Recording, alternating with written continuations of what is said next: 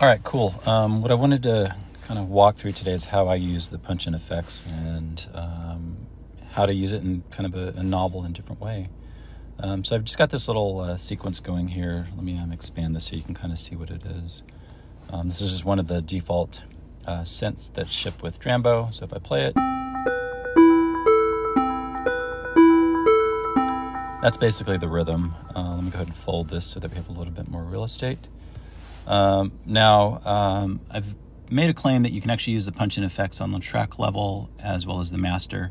Problem with using it on the track level is that it's relying on pressing these keys, so you're actually going to fire off a note if you have it on the track level.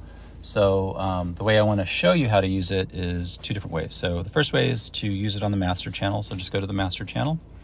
Let's pull this down so we can go find it, punch-in effects. So now it's a module. There's nothing in here right now. So let's just go add a delay.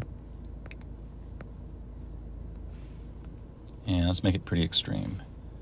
So if we go back over here, these are the notes that are playing. Now I go to the master channel, and the minute I hit C2, it should go kind of crazy delay.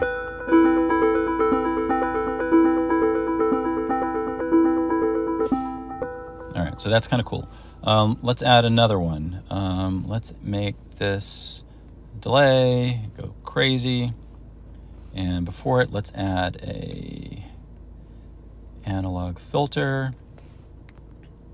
And before that, let's add an LFO and have that just kind of modulate like super crazy fast. Okay, so now if I hit play, you should just hear those notes again. Now when I hit C#2, this should just sound completely nuts. Okay, so you notice that it's clipping as well.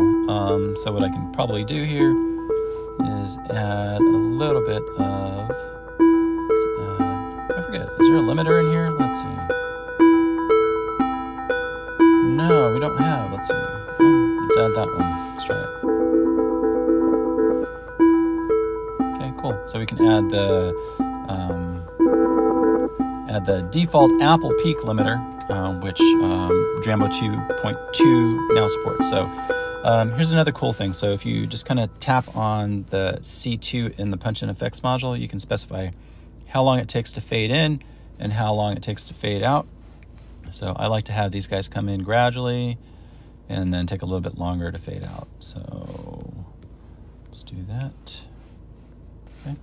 All right, let's hit play again. Now it's going to ramp up coming in on the ping pong and then take a little bit of time to have a bit of a tail. Now I'll let go. All right, and now we should do it with the crazy LFO on the analog filter with the delay.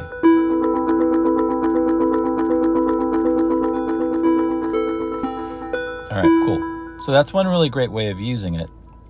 Now, here's the other nice thing about it. Like once you've built up a punch-in effects rack that you really love, like you've got all the things set up exactly with all the effects that you want, what you can do is just tap on the first module, punch-in effects, and go ahead and save it. And this is the sample rack. And I've got one that I've already saved. What's cool about it is that you can save it with native effects from Drambo as well as AUV3 effects. Now, here's where it gets kind of fun. So what I'm going to do here is I'm actually going to route this to channel 2. Okay? And what I'm going to do, I had a previous plugin effects, punch-in effects on that particular track because I was testing something.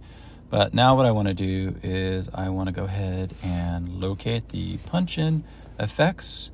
Now this little hamburger glyph here, those are my racks that I've pre-saved. So this is the sample rack I just saved. So let me go ahead and load that. Now what I want to do here is I'm sending this to track 2. And what I want to do is I want to turn off the volume here. So just to prove that it's working, let me turn off the volume on track 2. Now if I hit play, you should hear nothing. Okay, let me go to track 2, which track 1 is being sent to. So I'm basically just doing a bus send right now, but I'm just doing it this way just to kind of illustrate it in a different way and just to show how flexible Drambo is at routing.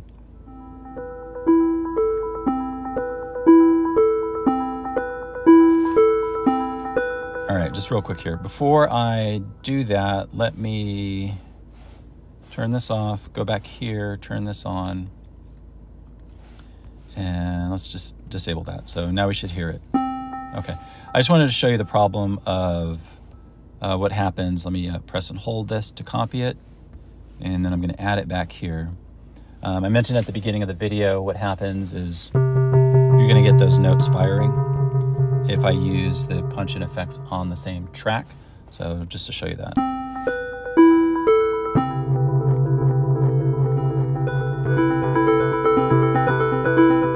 It does work, but it sounds horrible because it's firing off the note. So let's stick with sending it to track 2. Turn that up to -7 dB and turn this to 0. Okay, now since there are no instruments here, I'm just firing the notes.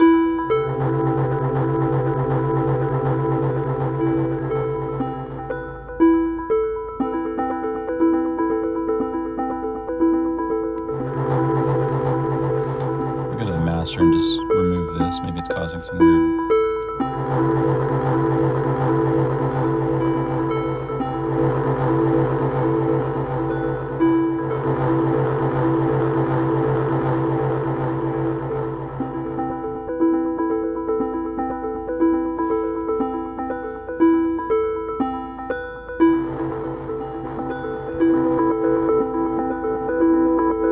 Maybe it's not a good idea to make feedback in wet 100%.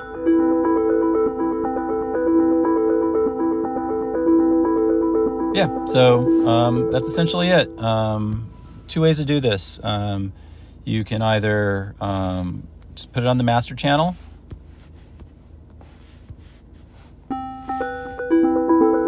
and affect it at the master level, or with just a little bit of creative bussing, you know, send an audio track to another audio track and do it that way.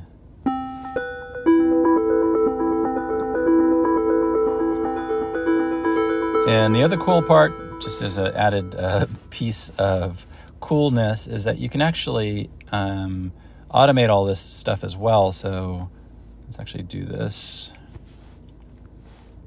So now what's going to happen is that once the playhead hits these particular steps, it's going to fire off those particular punch-in effects. So it should be clean for the first quarter of playback, and then once it hits this 5th step, it should be firing this crazy analog filter cutoff thing, and then once it gets to the 8th one, it should fire off just the ping pong delay.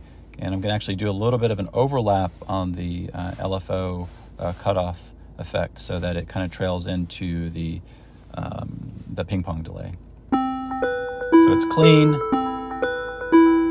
and here in a second, it's going to fire off the crazy LFO. Now it's holding it for the entire duration that I specified. And now the ping pong delay should kick in, and now the LFO should start fading out.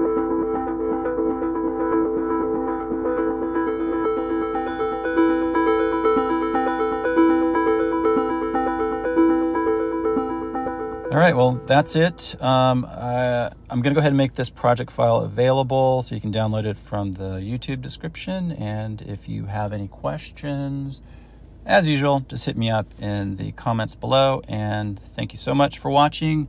I really appreciate the viewership, and I hope everyone has a great Christmas and a Happy New Year. All right, take care. Bye.